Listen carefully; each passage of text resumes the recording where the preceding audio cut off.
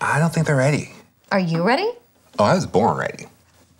And you don't think they're ready? Well, let's ask them. You ready? Are you ready? Are you ready for anything? Anything? Yeah! Everybody's ready! Hang on for the loop! 4, 3, 2, 1.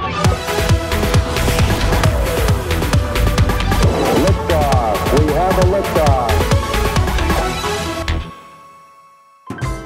I'm Ricky. And I'm Jamie. As we navigate our lives here on Earth, we want to be ready for anything. Yeah, ready for whatever comes next. Ready for the big stuff and the little stuff. Ready for more independence. And that is why we are taking some time to practice some habits that will have us be ready for anything. Yeah, starting with character. Now, I know what you mean, like characteristics of what we say and do, but anytime I hear character, I always think of people like Spider-Man or Harry Potter or... Franklin Beans. I'm sorry, who? You know, the hot dog judge. This guy. In 1984, a young law student left the library with a stack of law books. It was storming hard, and as he was passing a nearby hot dog cart, he was struck by lightning. When he awoke, he found his brain was filled with knowledge and his body had changed. He became Judge Franklin Beans. I'm a good judge of character. You are about to enter the courtroom of Judge Franklin Beans. The characters are real. The cases are strange. The rulings are final. Case number 5682, Trick Shot Travis. Ha-ha! What's up, hot dog man? I'm Trick Shot Travis, and I have no idea why I'm here. I'm a good character. I'm nice, and I do sick tricks. I call this one the roundabout twist and shout. Are you ready? Here we go. Woo! Yeah! Did you see that? Come on! Woo! Woo! It didn't go in. I know that, and you know that.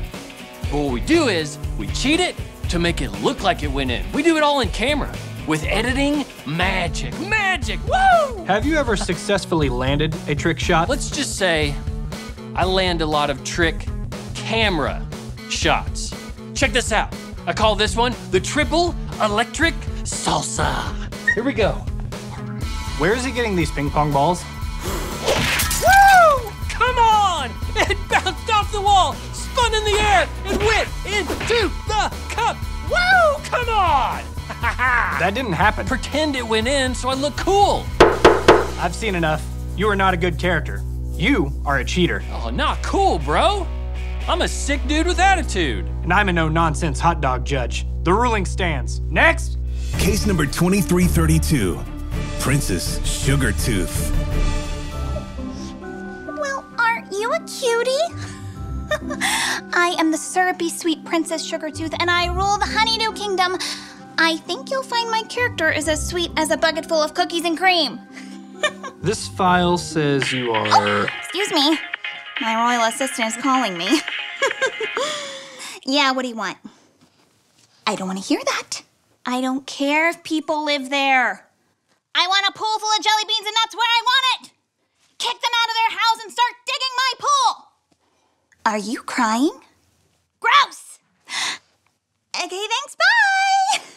What was that all about? Oh, my half-birthday's coming up, and I'm getting a jelly bean pool. That sounds like it comes at a cost. Yeah, jelly beans are expensive. You're a character with bad character. I'm sweet, You're selfish. but I'm the princess. I may be an average hot dog man, but I'm an above-average judge of character. The ruling stands. Next! Case number 1046, Paul the Puppet. Where's Paul?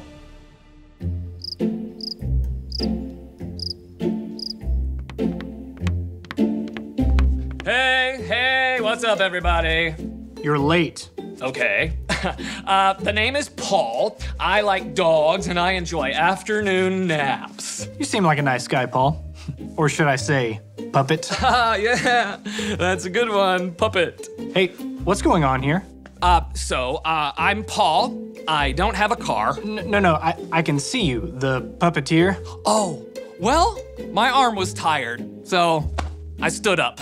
Just pretend I'm not here. Okay, so my name is Paul. You said that already. Well, I don't know what the lines are. I lost my script someplace in my messy condo. I'm just gonna make something up. Go with it, okay? So, I'm Paul, and I don't know. I was up late. Enough. Your character is lacking. You're a lazy puppeteer. Harsh, man, but I'm really not up for arguing with you. Next! Case number 8165, Nicholas Bobbles. All right, Nicholas says here you used to sell newspapers. Where's Nicholas? No idea. We've got a missing character. So when we talk about character, we don't mean you have to have a wig or a silly name or, something. Hello. My name is Nicholas Bobbles, but me friends call me Knick-Knack. And you look like me friends. I'm sorry, we're in the middle of a show right now. Would you mind coming back? Oh, come now, chums. Hear your old pal Knick-Knack out here. I've got a deal that will knock your wellies wobbly. I have no idea what that means. Didn't grow up chalk drawing the cobblestones, eh? Where are you from? Your accent is all over the place. Oh, and I thought I was a rascal. Now I want me friends to get in on the ground floor of me newest endeavor. You see, I need some testers, and you two look absolutely aces. All my life, I've been called a bad apple on account of me being what some might call a stinker. But then one day I thinks, hang on, Mo, there's a couple quid to be had right there. I mean, seriously, we're in the middle of a show. I mean, there are cameras and everything. Oh, it's a close-up on me. Don't close up on him. Don't close up. Oh, this looks so very good. Here we go. Little stinker applesauce with a hint of cinnamon and a dash of mischief. Okay, I thought I was ready for anything, but I was not ready for this. Can we cut to something else? And when I asked them about getting additional Lucio security, they said they spent that part of the budget on gross pies. Oh, I can't believe it. Say, mister, you're a celebrity, right? No, I wouldn't say that. Well, what Lil Stinker Applesauce really needs is a bona fide celeb endorsement. You know, a little bit of the old sponsored content, as they say. Yeah, we don't really do that here on the show. But you do taste tests, right? Time to time. Okay, then taste some of this and let us know what you think of old Knick-Knack's original recipe. Okay. Looks fresh. And smells interesting. You like it? It's good. Goes down all smooth, right? Is there relish in this? Ooh. It's got some, vitamin C. Oh boy. Oh. Even sauerkraut? Ding, ding, ding, ding, ding. We have a winner. Oh, great. Jenny, the sauerkraut is an applesauce. You want to try some? No.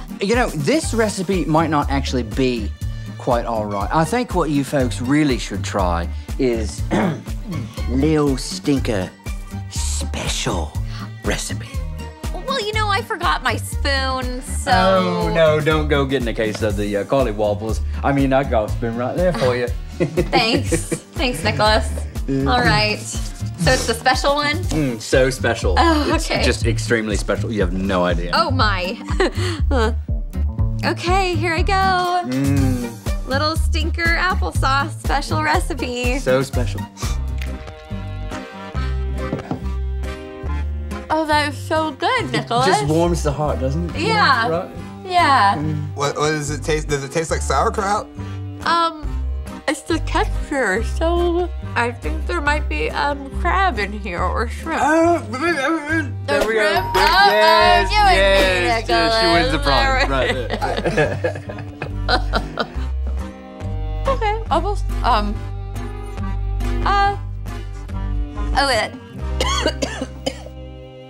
Okay, that makes my eyes water just a little bit. Does it? It's Yeah. like a bonus little side effect. Oh, yeah. It's bad applesauce. Well, I never said I was a good apple. Oh. You have to get better locks. on all the doors and windows of the studio.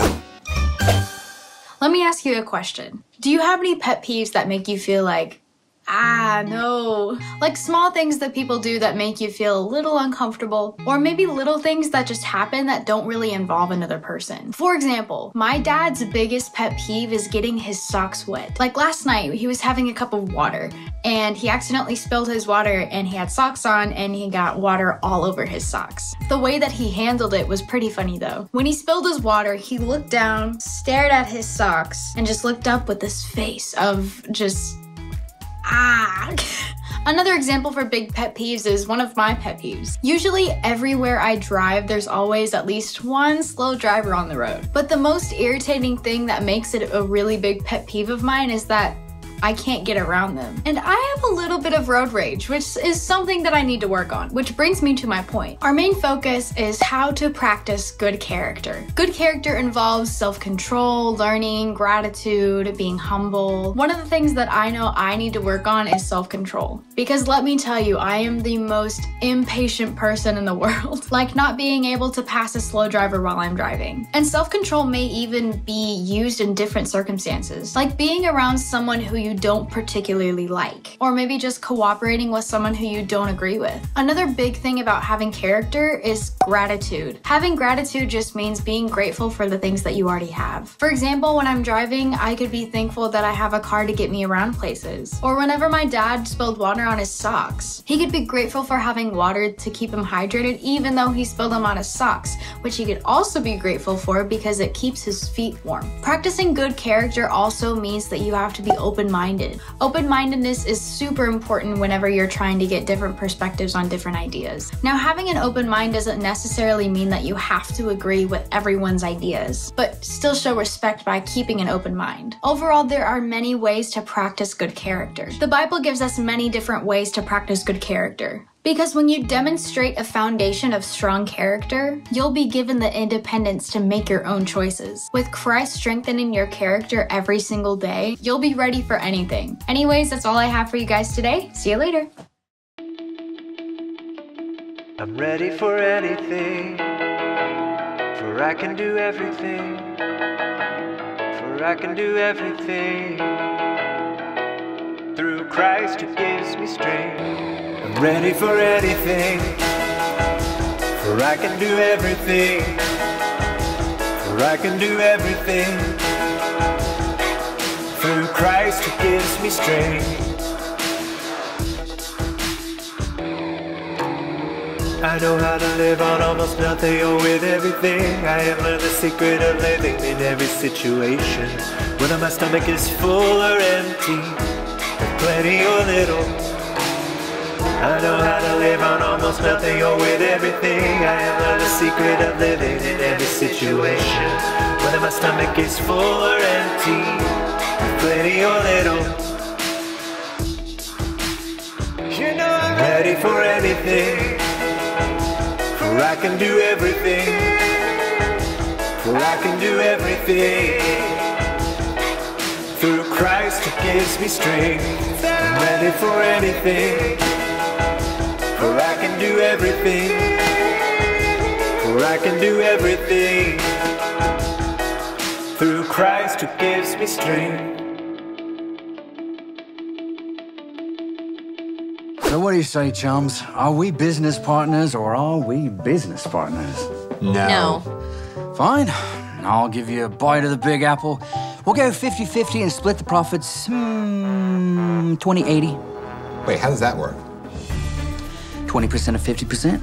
You do the math. All right, we've seen enough here. You have bad character. You're a bad apple, Nicholas Bobbles. You can call me Knick-Knack. And you can call me Justice. Can you get him out of here, Judge? Let's go. Say, Judge, do you know how to write a jingle? I'm thinking, little stinker applesauce, little stinker applesauce. Having character matters. If you're known for having strong character, that usually leads to independence to make your own choice. You can practice having good character with self-control and humility. Practice curiosity and gratitude. With Christ strengthening your character daily, you are going to be ready for anything. No one enjoys a bad apple. Or bad apple sauce. Until next time, enjoy the ride! So wait, why was he a hot dog? Oh, you know who would have loved this awful applesauce? Who? Our evil twins. Good thinking. Yes, Amy and Mickey. See, they are the bad applesauce, and we're the sweet applesauce. Yeah, we have evil twins. Didn't you know? If you didn't, check out this video right here. You're gonna love it, like some good, yummy applesauce.